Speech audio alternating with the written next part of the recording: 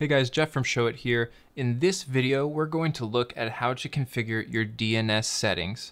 This video will show specifically how to do it in GoDaddy. However, these same principles will apply for any domain registrar. So first and foremost, if you haven't already, you'll want to click Connect Your Domain and make sure that you click Edit here and fill out the information that will let our team know what domain you're trying to connect with your site.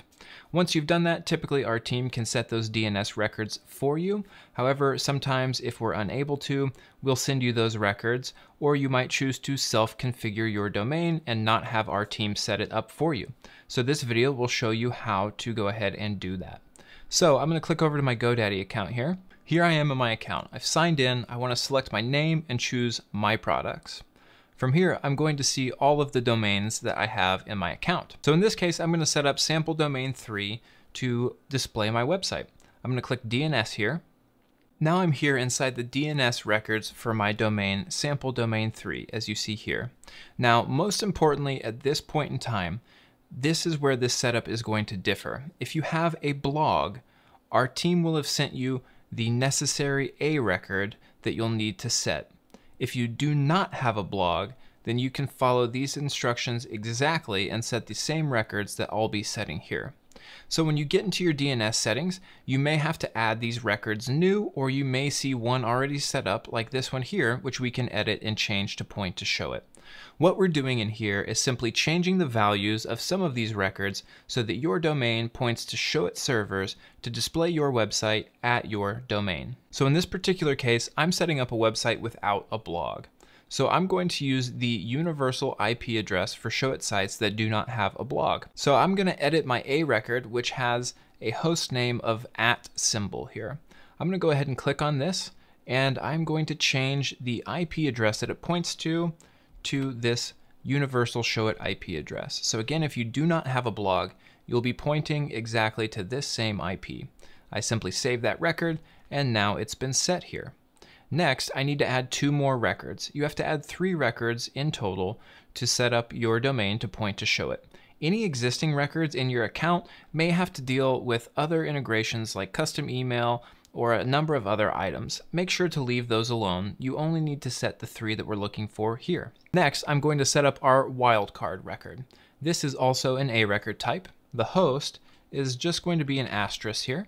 And then we want to point it to that same option, the same IP ending in 27 here. So we'll add that, and you'll see that it's added here. And last but not least, we're going to set up a CNAME record. This is for the www version of your website to ensure that it will point to your root domain.